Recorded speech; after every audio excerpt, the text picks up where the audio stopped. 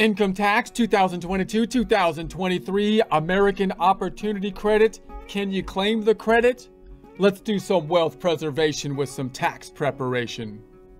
Most of this information comes from publication 970, Tax Benefits for Education, Tax Year 2022. You can find on the IRS website, irs.gov, irs.gov. Looking at the income tax formula, we're down here at the bottom where the credits are located. Remember, in the first half of the income tax formula is in essence an income statement, although a strange one. The bottom of it being taxable income as opposed to net income in a normal income statement. We calculate the tax on the taxable income, not with one rate, but with the progressive tax system to get to the tax before credits and other taxes. Then we get to the credits and other taxes like self-employment tax, for example, and the payments finally, which would include estimated tax payments as well as withholdings to get to the bottom line, tax refund or tax due.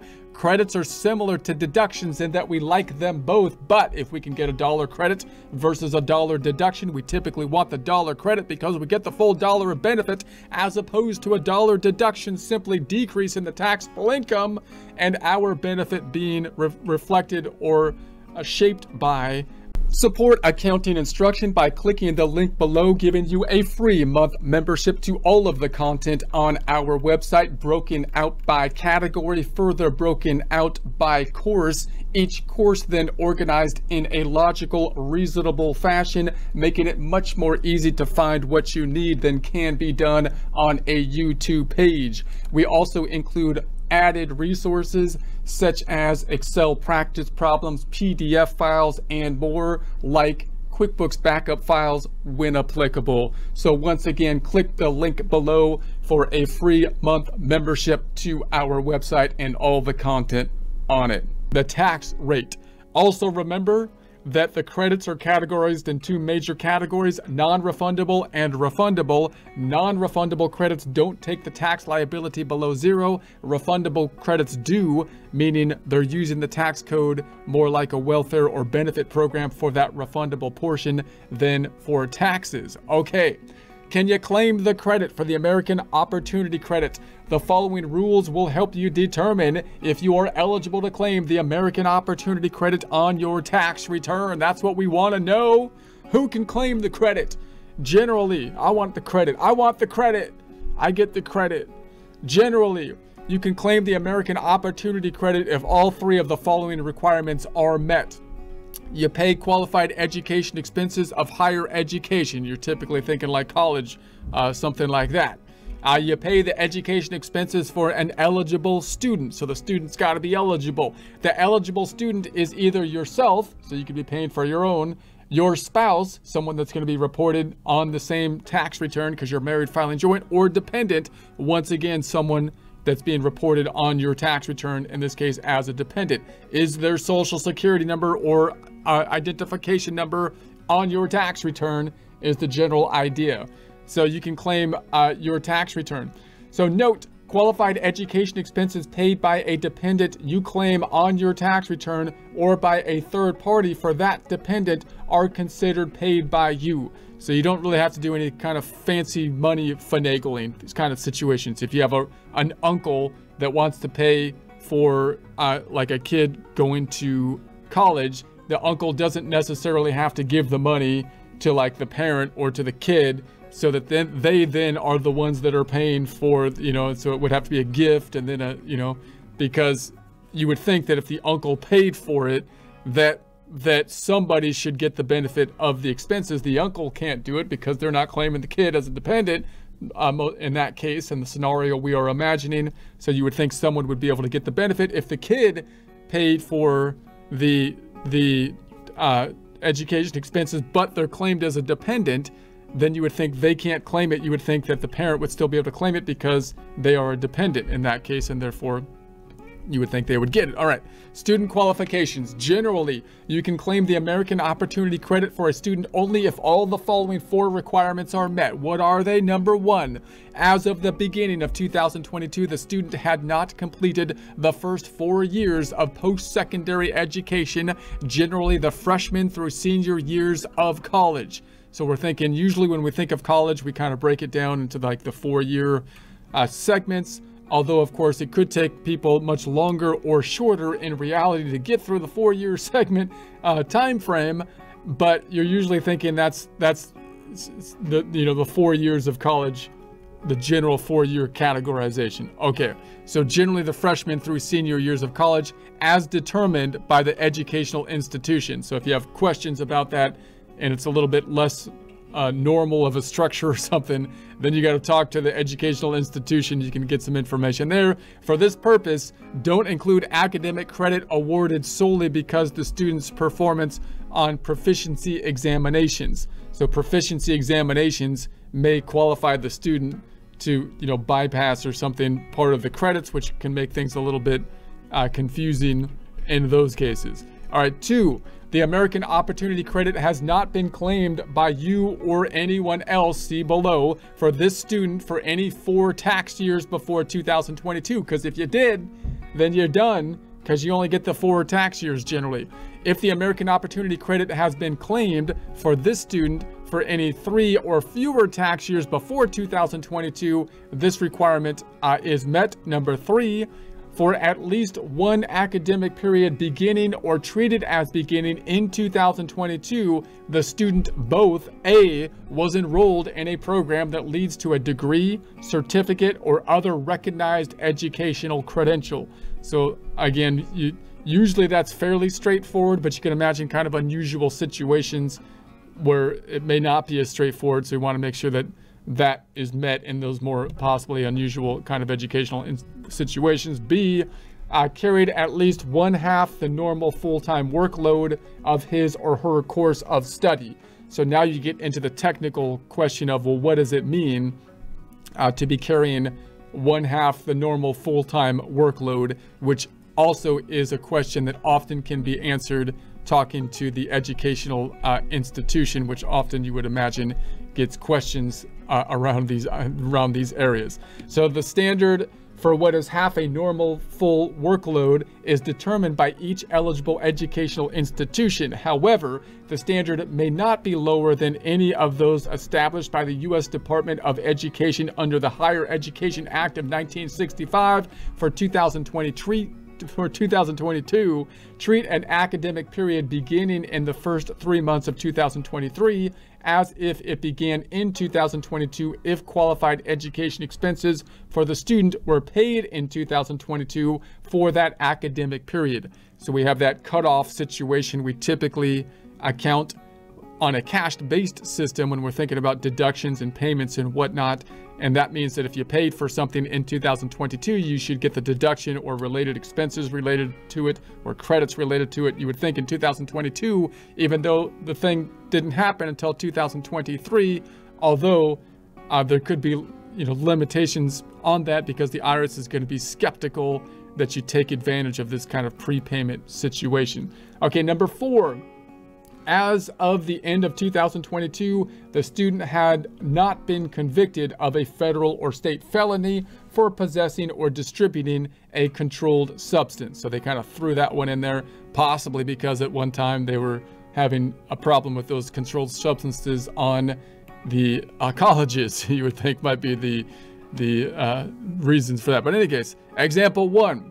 Sharon was eligible for the American Opportunity Credit for 2016, 17, 19, and 21. Sharon's parents claimed the American Opportunity Credit for Sharon on their 2016, 17, and 19 tax returns. Sharon claimed the American Opportunity Credit on her 2021 tax return.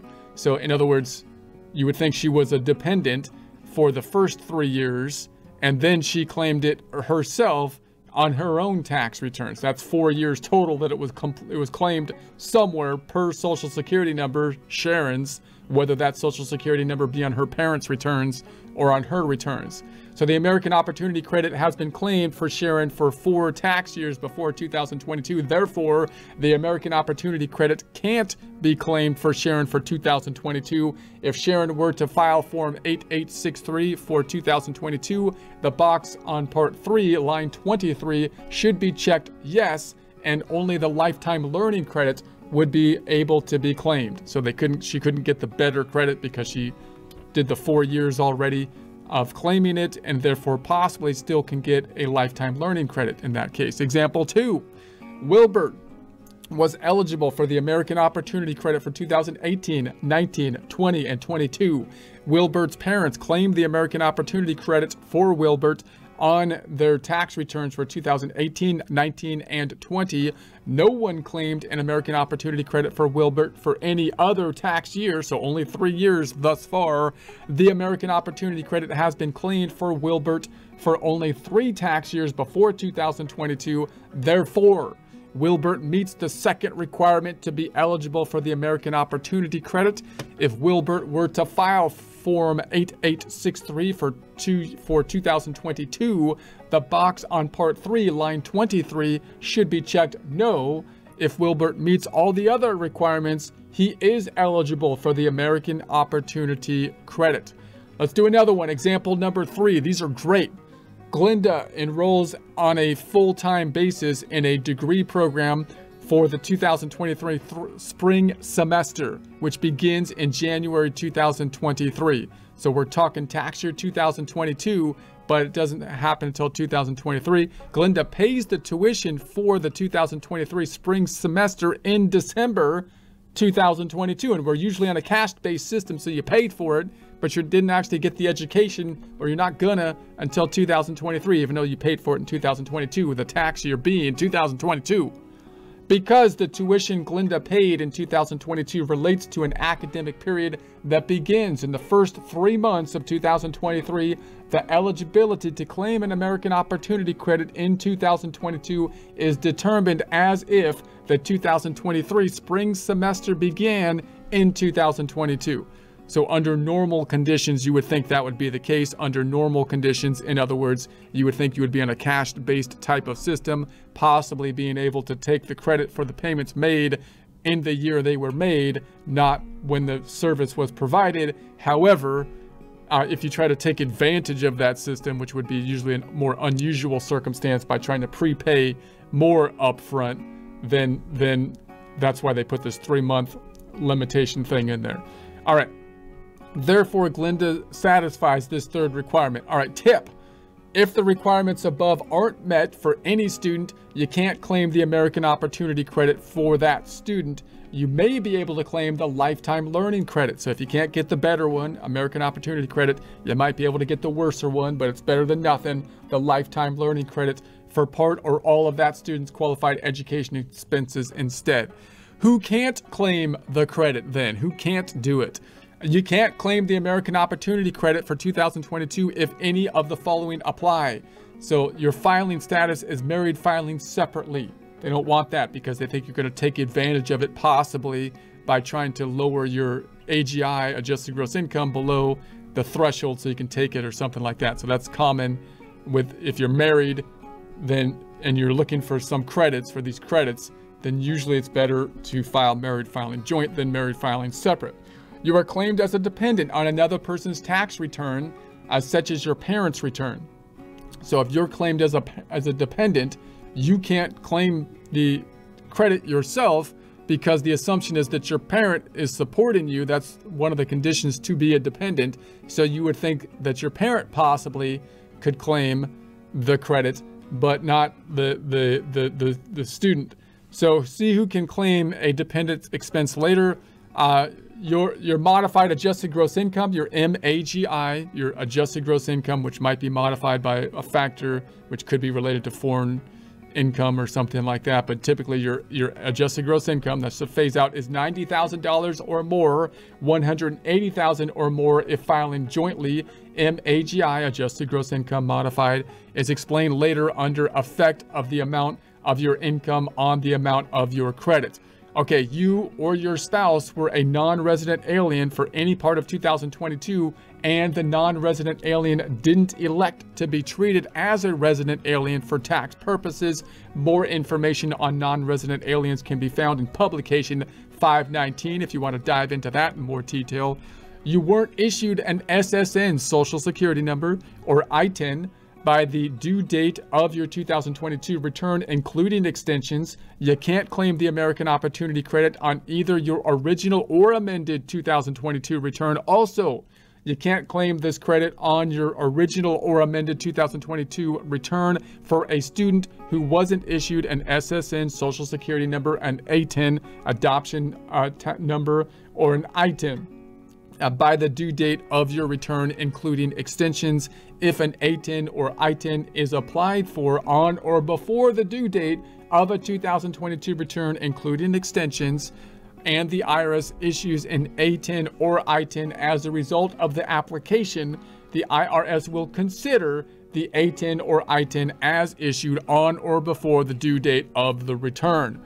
All right, here's our flow chart, question and answer. Can you take the credit? American Opportunity only, not talking lifetime learning here. So you can claim the American Opportunity credit for 2022. So did you pay qualified education expenses in 2022 for an eligible student? Normally you will get the form from the financial institution indicating at least tuition was paid. If yes, we continue on. If no, we go down here. You can't claim the American Opportunity credit. Next item. Did the academic period for which you paid qualified education expenses begin in 2022 or the first 3 months of 2023? So you paid for it in 2022. We're on a cash-based system, so that's usually when you're possibly able to get it. Or even if you didn't start until 3 months, you know, the classes didn't start until like 3 months of 2023, within 3 months. If yes, we continue. If no, no. Is the eligible student you, your spouse if married filing jointly, or your dependent you claim on your tax return? So are they you, your joint spouse, or a dependent, someone with a social security number on your return? If yes, we continue. If no, no. Are you listed as a dependent on another person's tax return? So in this case, we would think no, because if we were a dependent on someone else's tax returns, then we would think someone else possibly could get the deduction, not us, because in essence, they're supporting us financially, you would think. So in this case, no, continue. If yes, you can't take the deduction, but possibly the other person who's claiming you can. Next, is your filing status married filing separately? So you can't have that. The IRS is skeptical of married filing separately. So if you're married, you got to file married filing joint is the general idea. So if no, it's not filing separately, we continue. For any part of 2022, were you or your spouse a non-resident alien who didn't elect to be treated as a resident alien for tax purposes? So we got to say no on that one. And to continue. If so, then is your modified adjusted gross income, your MAGI, this is the income phase out, $90,000, $180,000 if married filing jointly. If it gross income less than that, it's got to be less than that. If it's over that, then you're going to lose the credit capacity because you make too much money. But if it's less than that, we continue. Did you use the same expenses to claim a deduction or credit? So you can't like double dip on the credits. So if you used the same expenses to get a deduction somewhere, or you use them for another kind of credit, you can't like take the same expenses and apply it to another credit. That would be double dipping on the expenses. And so we're going to say no. Were the same expenses paid entirely with a tax-free scholarship, grant, or employer-provided education assistance? So that would kind of be similar to the double dipping if it were, because if you got tax-free money for free to pay for the expenses, it's not really an expense because you got free money to pay for the expense with the scholarship or grant, or if the employer provided the benefit and you didn't include it in income because that was the point of them providing the money, so it's not included in box 1 of the W-2 form, then you would think you can't get an expense because you're not paying in taxes on the income. You already got a benefit for it in that case. And then, so we'll say no. Did you or someone else receive a refund of all the expenses? Did you or someone else receive a refund of all the expenses? So in other words, I guess you paid for the expenses there, and then they refunded the expenses, in which case you didn't really pay for the expenses because they were refunded. So we're going to say no. Then you claim the American Opportunity credit for 2022. There's some qualifications down here, but that's the general questionnaire you can have in your mind. You can picture that nice questionnaire in your mind when asking these questions, and then you want to overlap that with the Lifetime Learning Credit Questionnaire, which if you can't take this one, you might be able to default to that one, which we'll talk about in future presentations.